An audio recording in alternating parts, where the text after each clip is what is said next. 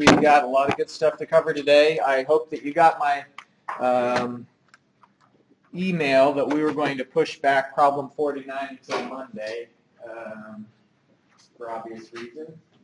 And then on Wednesday is when that pump-related assignment will be due. The majority of that content we've already covered. We'll get a little bit more about cavitation on Monday. And then the exam is going to be on Friday. Bring your equation packet that I previously handed out. It may include a problem where it would be useful for you to use Excel. And so if you prefer to use your own computer instead of the tablets, feel free and bring that. But what you won't be able to do is use a pre-existing spreadsheet. You can't use those homework spreadsheets or the example spreadsheets. You'll have to start with a blank workbook to solve the problem. So welcome to our imaginary and or invisible high school freshmen or high school students who are supposed to be here today. I guess they didn't make it. Too bad for them. Because we're talking about water hammer and surge tanks, which is good stuff. Any questions about these announcements before we get into it? All right. Well, let's watch some water hammer. And this isn't a music video, sadly.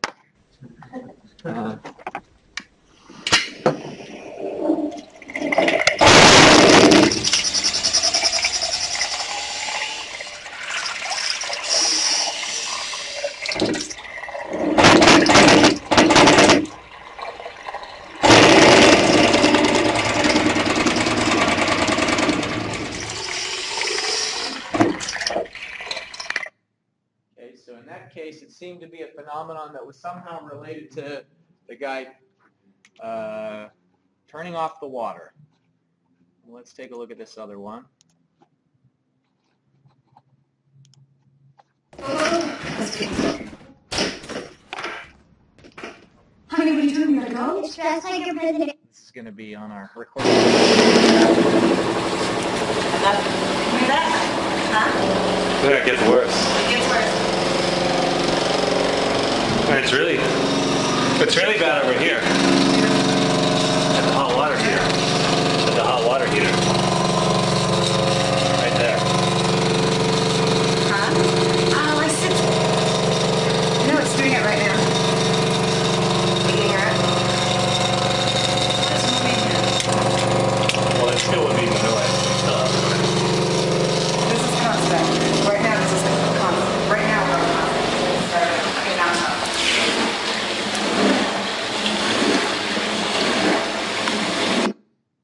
So those people had a dishwasher that was turning water on and off. And so their automatic dishwasher has a valve that's opening and closing. And as it does that, they noticed that there was a strange noise coming from the water heater. So we're going to try and learn a little bit about the phenomenon that was on display in both of those examples. It's water hammer that was the cause of the strange banging and clanging noise. So let's say that there's a tank of water connected to a pipe, and at the end of the pipe is a valve. And that valve is controlling the flow of water when it gets closed. And so just initially, water is moving freely. And so we've got a free surface of water at the top of the tank. Water is moving at some velocity, v naught.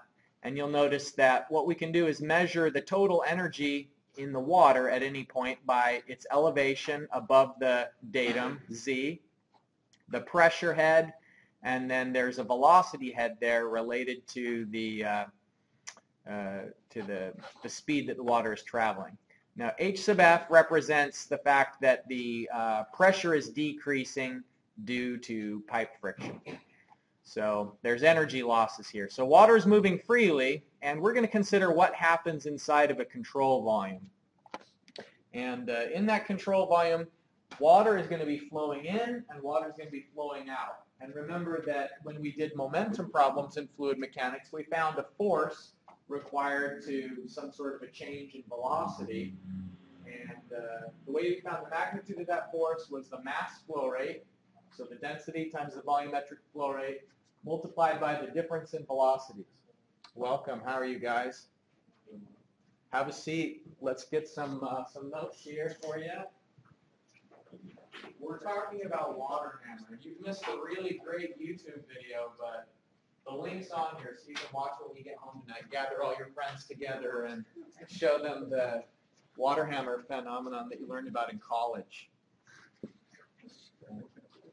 So here's a picture of a reservoir, and water's flowing through a pipe, and there's a valve at the end of the pipe, but right now the valve's open. Water's moving freely, and we're going to look at what happens. Water flows through this imaginary control volume. And it's just this imaginary box, and we're going to keep track of the water going into the box, water coming out of the box, and the box is surrounding a section of the pipe. So suddenly we close the valve. The valve is closed, and what happens is that the water that's close to the valve stops moving. But there is momentum there. There's water behind it that doesn't stop quite as instantaneously as the water that's right next to the valve. So the water that's further from the valve is still moving for just a split second as the water in front of it has already stopped. It's sort of like traffic in a way. You know, when there's a red light, the cars that are right next to the red light stop, and then there's sort of this accordion effect as cars build up behind it. So because of the momentum force, the fact that the velocity in to the control volume stops suddenly, the velocity out. The velocity out of the control volume, which is near the valve, suddenly stops, but there's still water coming into the control volume, so V in is positive for a bit longer than V out. That causes a force, and that force is applied against the surface of the valve.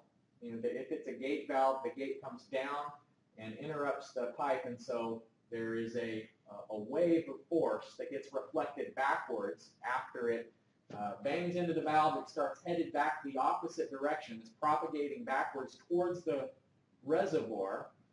And what you can see now as far as the energy grade line, since the water is not moving, there's no friction loss, whereas previously there was friction loss. So there's no friction loss, and in fact, you'll notice that there is an increase in energy. There is an increase in energy for a certain amount of the water. And these little dashed lines here on either side of the pipe indicate that the pipe is actually starting to expand. Because there's such a huge increase in pressure, the pipe will flex a little bit, and it's sort of like a hose. I'm sure you've used a garden hose before, and when you turn it on, you'll notice that the garden hose swells a little bit.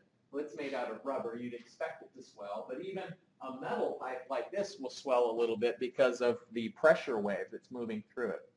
And the speed of that wave moving backwards through the water is called celerity.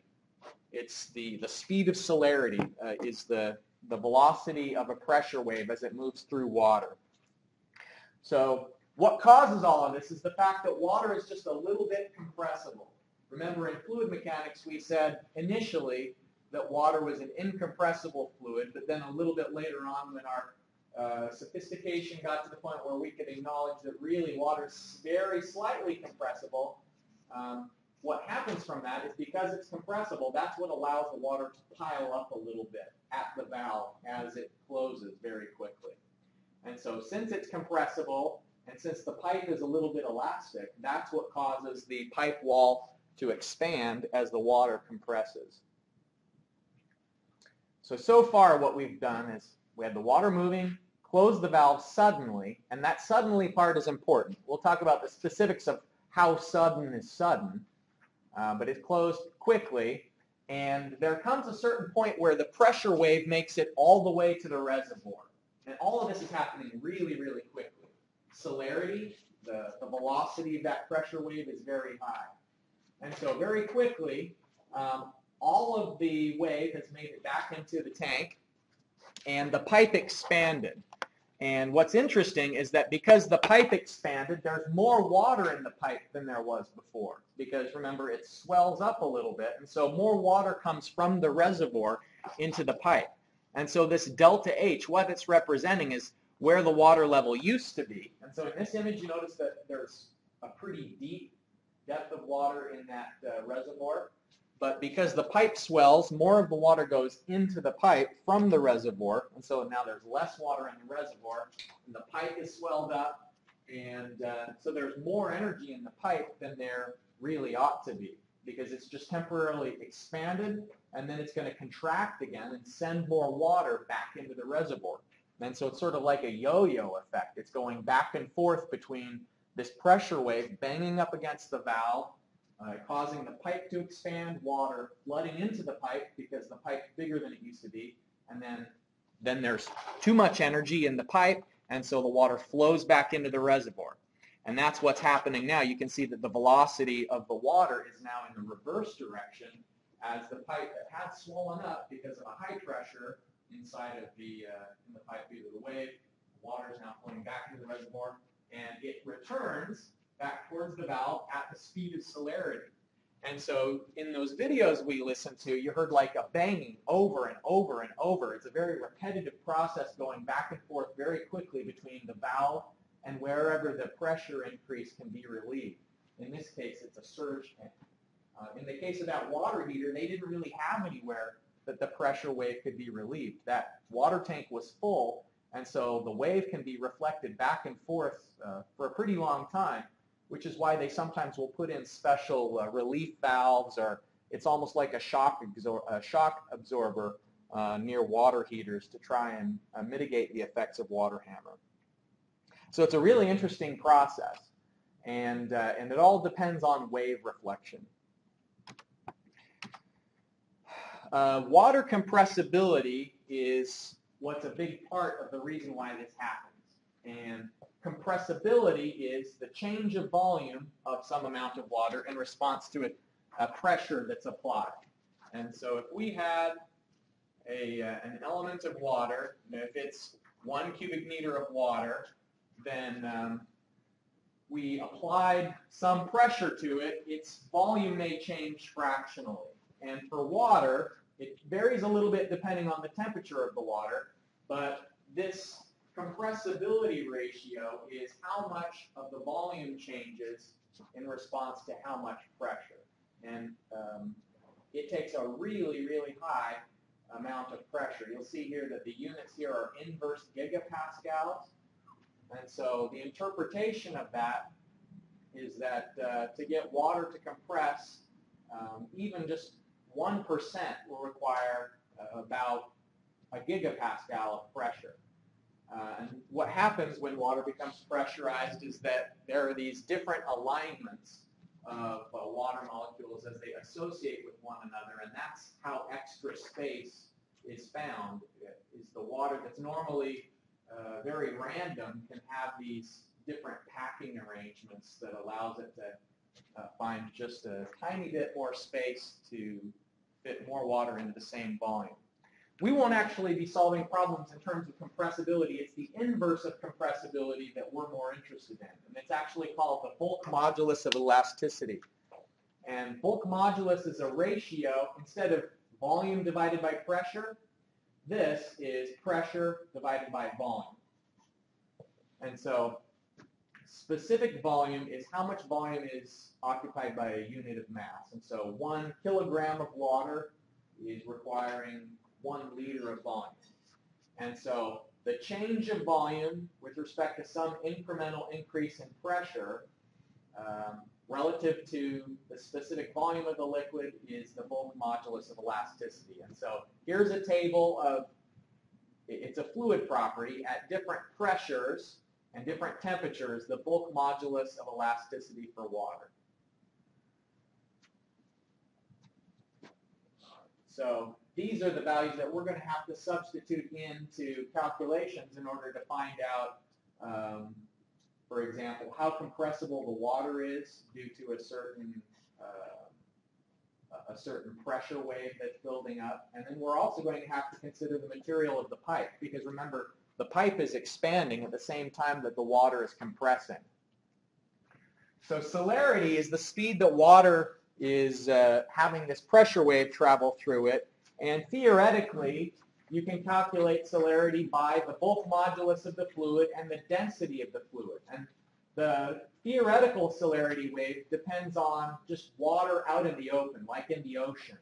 This theoretical wave is when it's unconfined by any sort of a vessel or a pipe.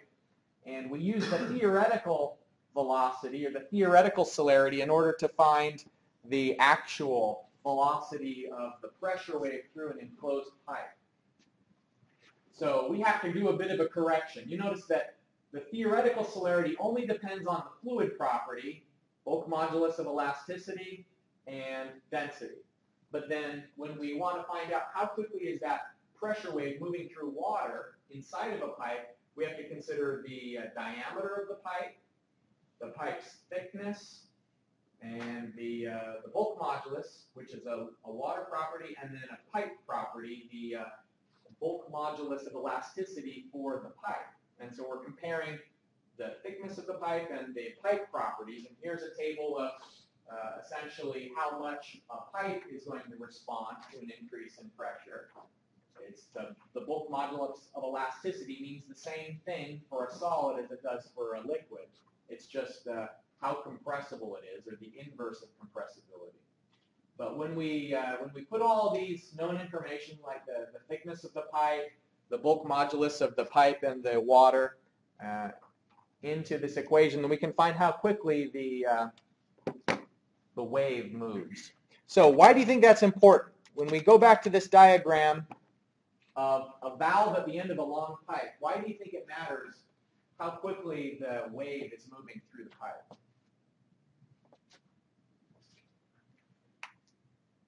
You've got a shock wave, and the shock wave starts at a valve, and then it travels through the pipe, and then it gets into the reservoir. And we've been talking about a valve being closed quickly. And so any thoughts on where this is headed, like why we care how quickly a pressure wave makes it from the valve into the reservoir? Does it have to do with the reservoir being able to contain the pressure that makes it back? Yeah, it's related to that, definitely. It turns out that if the water can make a round trip, if the pressure wave can make a round trip before the valve is closed, then the shock wave is a lot less troublesome than if the valve is closed before the wave makes it back. So we have to consider a round trip. Okay, so there's water flowing through the pipe. Okay, we've got our reservoir, and here's my valve. Okay, so water's moving through here, and I start to close the pipe. If the shock wave goes from the valve to the reservoir and back, and it's completely closed, then that's a huge shock wave. But if it starts to close and that initial shock wave goes to the reservoir and back, and then there's still a partial opening, then that relieves a lot of the pressure. And so in this initial description, when I say a valve is suddenly closed, what I'm talking about is it's closed faster than the water can make the round trip from the reservoir and back. And so like in the case of that washing machine video that we were watching, the distance that the shock wave has to travel is just from the dishwasher to the water heater. And so it's a very close distance, and it's going to be kind of a little bit difficult to close the valve fast enough that you're closing the valve all the way before the shock wave can get back. But in a city water supply, since they're such a long distance, they have to be a lot more careful about closing valves quickly, because the nearest reservoir may be very far away where that shock wave can be relieved. So here's how we can calculate the travel time of the pressure wave, is just by knowing the length of the pipe that it has to travel, and then the celerity, the speed of the wave through the pipe. The speed, of course, will be in meters per second. The length will be in meters, and that gives us the travel time in seconds. And now the maximum pressure that could occur is related to the velocity of the water, the celerity of the pressure wave, and the density of the fluid. And the worst case scenario is that like I said before, if the valve is closed faster than the travel time, that's when the maximum pressure will occur, that you have this maximum surge. And if you're closing it slow enough that the wave can make the round trip before the valve is closed, then you'll still have a pressure increase, but it won't be this maximum increase. All right, so let's put this into practice. And what I'd like us to do is I'd like each one of our high school guests to match up with a student, because I don't think you guys brought calculators today, right? All right. These guys all have calculators in spades. And so, all right. So why don't you come up and sit here. Some of you have name tags on. Hey, Cameron, you go back there and look at them. You can come up and, what's that? You're a tour guide? You don't want to learn his name? All right, Damien, you come up here. What's your name? Paige. Why don't you sit right here? What's your name? You just go back and work with Alan. Okay, so we've got an example here where water is flowing through this reservoir. The pipe is 2,000 feet long. We are knowing the diameter of the pipe, the thickness of it, and we've got the bulk modulus of elasticity both for the pipe and for the water. Now, unfortunately, we're working in traditional units, and that always complicates things. Remember, if we're working in PSI, we have to multiply by 144 to get it into pounds per square foot. The diameter here, instead of using inches, we need to convert that into feet, and so on. But the process that we're going to go through is it's in the stages that I've laid out the equations. First, find the theoretical celerity, which is the velocity of the pressure wave. Then find the actual celerity, how quickly the pressure wave is moving through this particular pipe. And then we're going to take a look at the travel time and the maximum pressure. All right. So if you're working with one of our high school guests, help them do the calculations too. Show them how it works in fluid mechanics and hydraulics.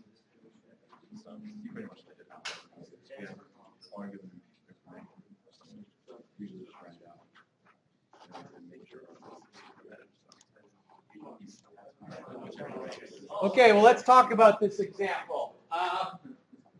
We start off by finding basically the velocity of the water and use the continuity equation for that. We know that the flow rate divided by the cross-sectional area will give us the velocity, taking care to change from inches into feet so that the units are consistent. And it's really easy to make the mistake of leaving it in inches if you don't write the units as you are, don't include the units along in the calculations. It's easier to make that mistake.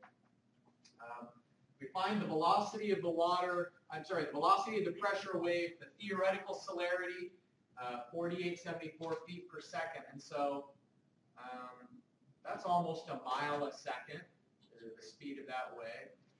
And I don't know if that's related to like the speed that tsunamis go. I think that actually this might be a different thing than the speed that a tsunami crosses the ocean. But when we consider the effect of the pipe constraining the movement of the pressure wave, the pipe slows it down a little bit because the pipe is flexing, and I suppose that reduces some of its movement a little bit. So we find 4397 feet per second is what the pressure wave is moving through the pipe. And then the maximum the maximum pressure increase, potentially it could increase by 58,000 pounds per square foot. And if you convert that into SI units, that's 2,800 kPa.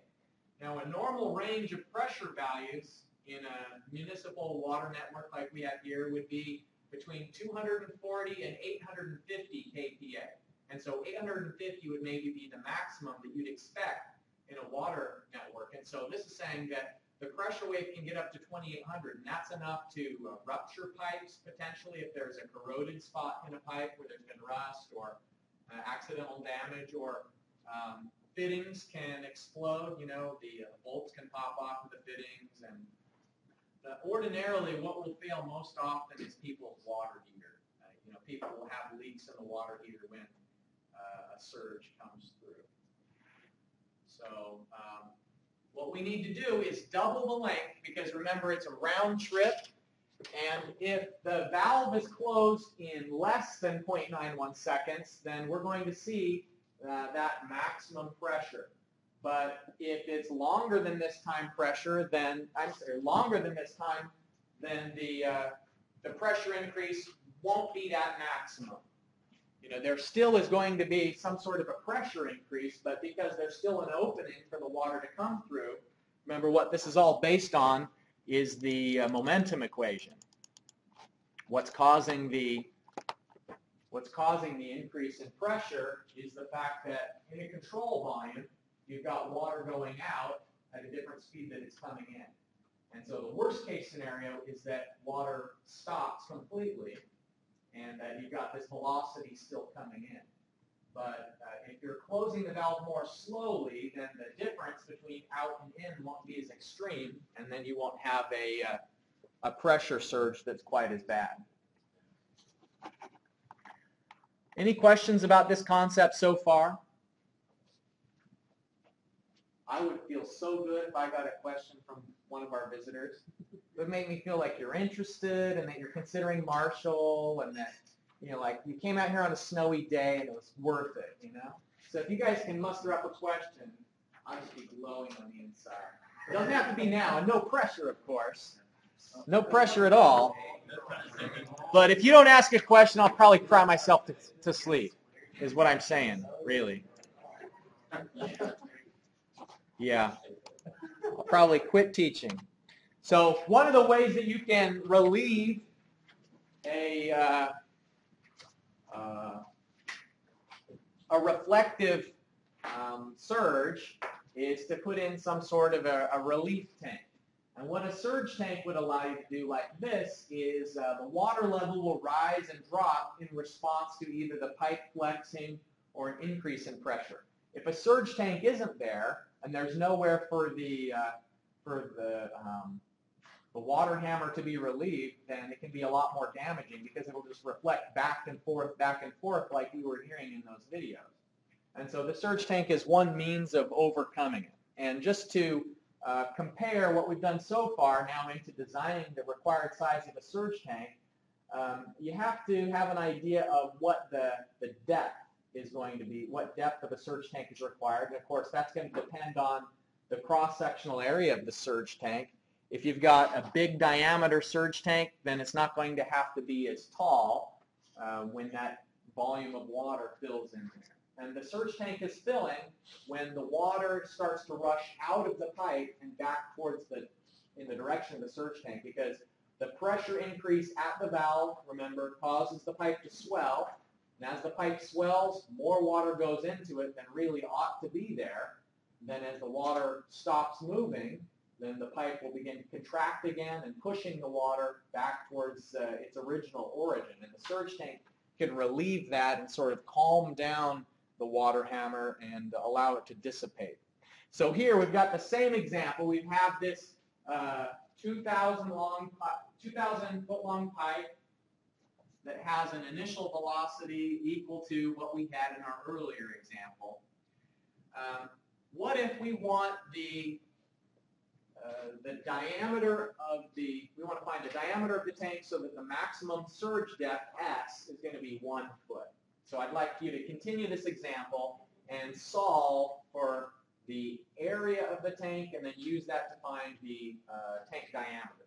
So A sub t is the unknown in that equation, and then use that, and area is pi b squared divided by 4, and so then the diameter is 4 times the area divided by pi to the 1/2 power.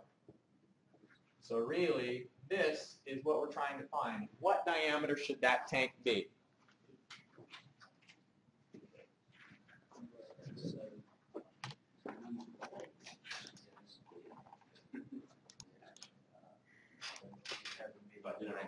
All right, so what I did was rearrange the equation. Instead of having it solve for S max, we we said we only want the surge depth to be a foot, so what sort of tank area is required to ensure that it only gets to a foot in depth during the surge? So what we're looking at with the area, the pipe area, and the length is basically the volume of water that's in the pipe. And then what this term on the bottom ends up being is related to how much of the volume of the water that's in the pipe will actually get into the surge tank, the ratio of the S max to the velocity of the water and so forth. And so ultimately we find the required diameter of the pipe 18 feet, and then that tells us what sort of surge tank would relieve the water hammer and make sure that it doesn't keep indefinitely reflecting back and forth between the valve and the origin of the water. So water hammer is really interesting, good stuff. If we just look back at the announcements, remember that you've got this last problem, 849, due on Monday, and then on Wednesday the problems from Chapter 9 are due. And I would recommend that you get started on those pump problems from Chapter 9 over the weekend so that you don't have to do it all between Monday and Wednesday. Not that they're that challenging, but just a suggestion there. Well, I'll take any questions if there are any. If there are any questions before we go, I think we've got a minute for some questions. Well, I'm glad that you came to join us today. I hope that you consider Marshall and I hope that you consider engineering. You know, engineering is a hard major, but it's definitely worth it.